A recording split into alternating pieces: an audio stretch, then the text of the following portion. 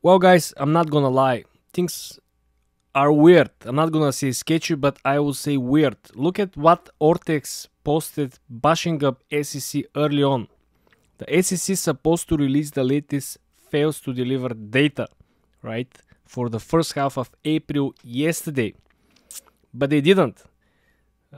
What they did, they actually filed a duplicate of the second half of March data.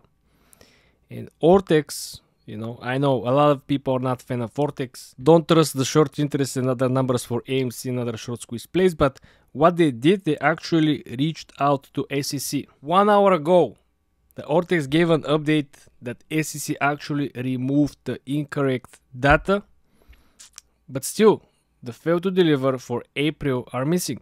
And fail to deliver, guys, it's extremely important indicator to see how the price action influence over the fails to deliver. Usually when the price of AMC goes up, the number of fails to deliver also going up. When AMC is having a sell-offs, the fails to deliver are at lower rates.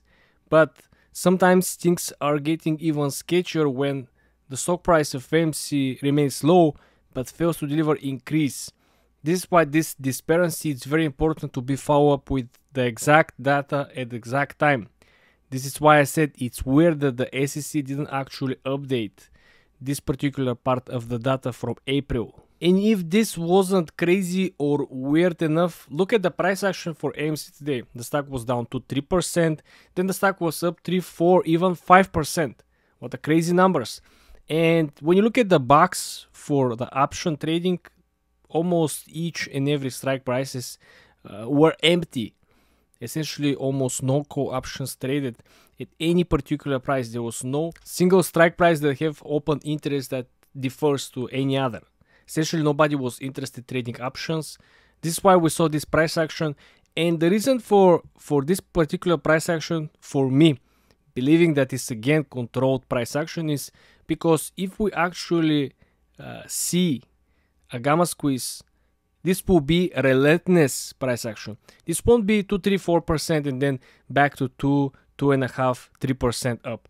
It will be relentless price action. It will be like 6, 7, 8 and then maybe slow down at 6, 7. Potentially you could see like a pause or slow down around 6% and then 7, 8, 9, 10 and then 11, 12. It will be like that. It will be a relentless price action in which essentially no matter what they will be dumping as a tools on the market, right? They can dump the entire block of stocks from dark pool on the open market and they still won't be able to suppress the price action. This is why seeing this 2, 3, 4% reversal on the day in which almost for the entirety of the trading session we were down on average 2, 3%, just put things in complete different context. We're seeing that they are still in control. It's not a relentless price action, which again, a lot of people said, well, the new DTCC haircut didn't actually play any role yesterday. Well, yesterday was May 2nd and the settlement date is May 3rd, essentially today. So I'm not sure what this has to do with the price action, but we should put a little more details. So how the date in which is effective and the date of the settlement actually plays out on the stock market. Overall market performed very, very well today. As you can see, we can go over the different indices. You can see everything is green. And the best performing index is Russell 2000. Over 1% gains. Crude oil suffers big time. Crude oil was one of the overpriced items that will follow the trend of cooling off. Yesterday I talked about the real estate, the car market, right? The used or the new car market. Luxurious items, right? Everything will be going to the normal prices, and the crude oil, in my opinion, not financial advice, will be following this trend, finding its level of consolidation. Going back to the AMC price action from today, guys, today it's just Tuesday, right? It is very, very hard to see what they're actually up to. We're gonna follow up the boxes for the strike prices of particular calls. And we're gonna see if there is particular interest. Most likely the Wednesday or Thursday, like always, we're gonna see some dwelling price action, probably in the red line. If not, I don't know, sky's the limit. Who knows?